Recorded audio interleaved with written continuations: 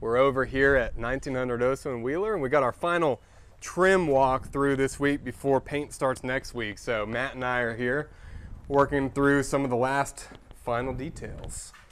In the kitchen, we're doing some cane over here, so we ordered some different materials here.